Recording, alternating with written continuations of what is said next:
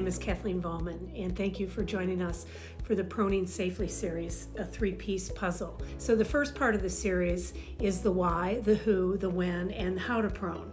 I'm a clinical nurse specialist, an educator, and a consultant, and I've published and lectured on prone positioning internationally as well as here in the United States. In terms of my disclosures, I am a subject matter expert for the Hospital Research Education Trust of the American Hospital Association on CAUTI, CLABSI, and pressure injury, sepsis, and safety culture. I also serve as a consultant and on the Speaker Bureau for SAGE Products, as well as Atlas Lift Tech, and I'm a consultant for Baxter Healthcare. So we want to discuss the physiologic rationale and evidence for the use of prone positioning in patients with ARDS and our patients with COVID-19 that are intubated, oftentimes have moderate to severe ARDS by diagnosis, and identify evidence-based strategies for determining the who, the when, the how to turn patients into the prone position. First off, a little bit about the physiology. It's important to understand when I'm lying in the supine position, my heart or the cardiac structures create pressure against the lung tissue. About 17% of the lung tissue is influenced by that, and that creates a more positive pleural pressure and causes a collapse of the alveoli. And when I turn into the prone position, the cardiac structure's pressure against the lung tissue is only about 4%. Generating less pressure, and therefore the pleural pressure is more negative and alveoli actually open or are recruited. And so that's why there is lung protection in the prone position.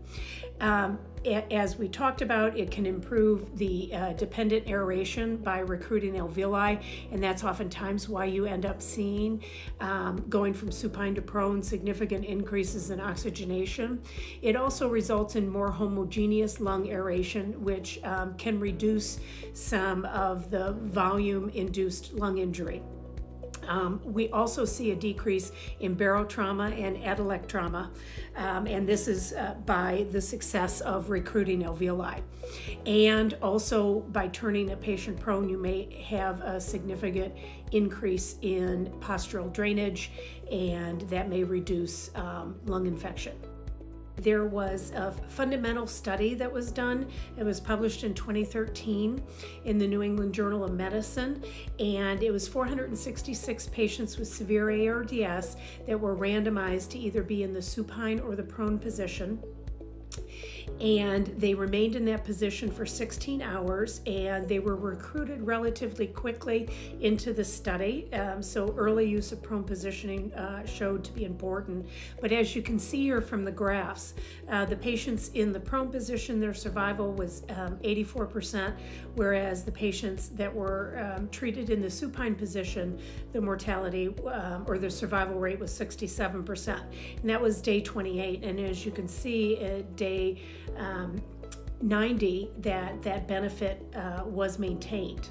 Now, an interesting statistic that helps us clinicians understand the results of a study like this is something called number needed to treat. And in this study, I have a number needed to treat of 6 ARDS patients in the prone position to save 1 life. So that gives you an idea of how powerful the therapy is.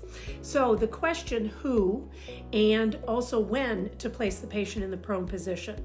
Well, from that research study, patients with moderate to severe ARDS with a PF ratio of less than 150 meet the criteria. It should be within the first 12 to 24 hours. We want to make sure they're relatively hemodynamically stable so they can be on vasoactive drips, but you want to make sure they're maintaining a mean arterial pressure of 60 to 65. And if the patient is experiencing ventilator asynchrony and it's unable to be addressed utilizing sedative medication, then you may need to add neuromuscular blockade to that therapy. So, who not to place in the prone position?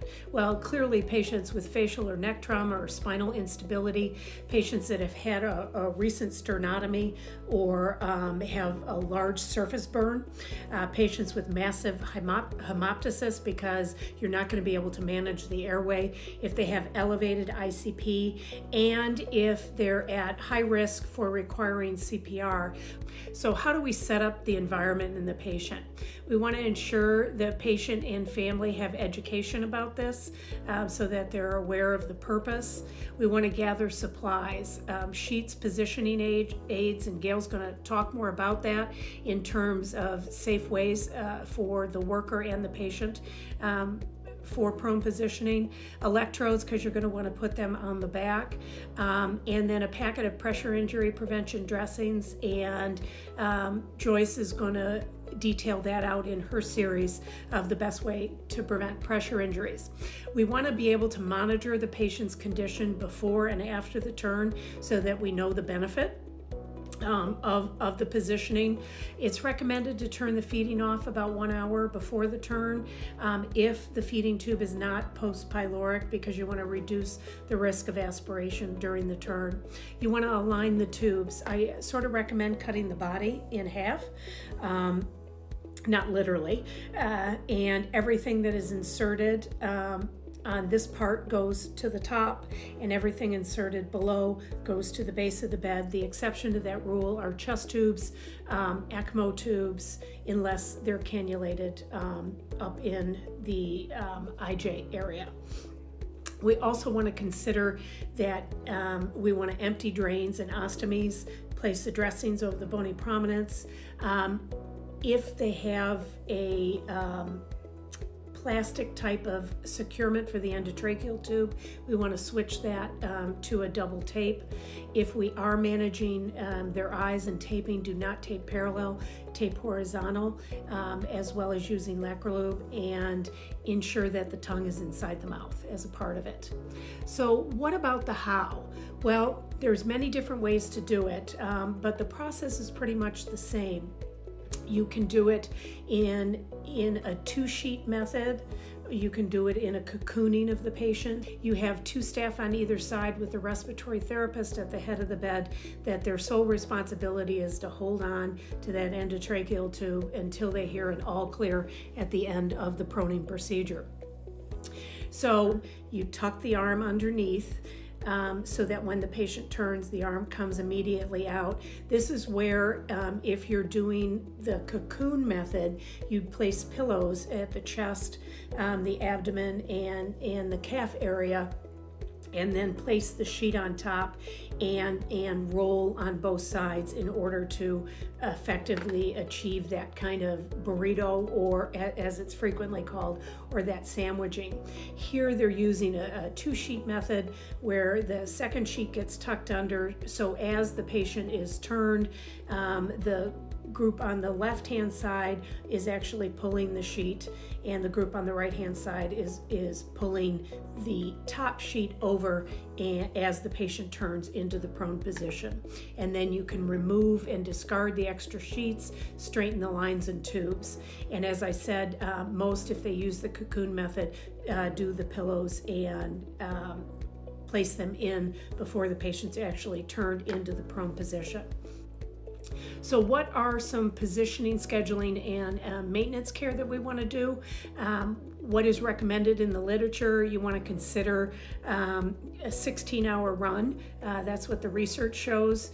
We want frequent oral hygiene and suctioning, move the head every 2 hours slightly, and also reposition the arms in a swimmer's position. You want to make sure you support the feet in a correct anatomical alignment. And if you are doing hemodynamic monitoring, consider doing the leveling at the reference point of the right atrium in the prone position.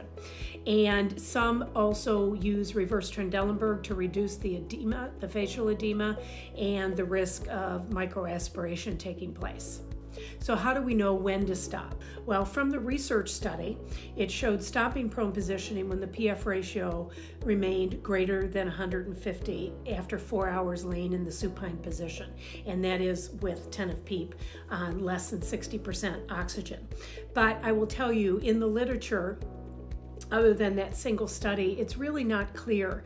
But the overall goal is to make sure that you're seeing improvement in gas exchange, in lung mechanics, and the overall course of the patient before you stop prone positioning.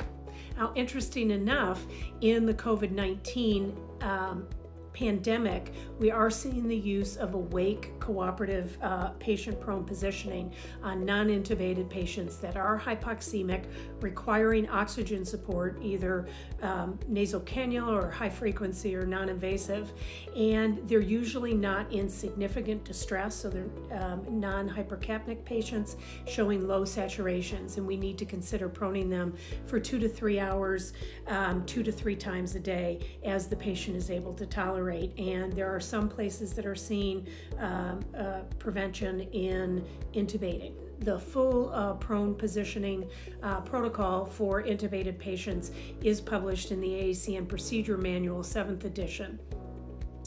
And so I hope you stay tuned for the next piece of the puzzle, which is focused on pressure injury prevention in patients that are prone. Thanks.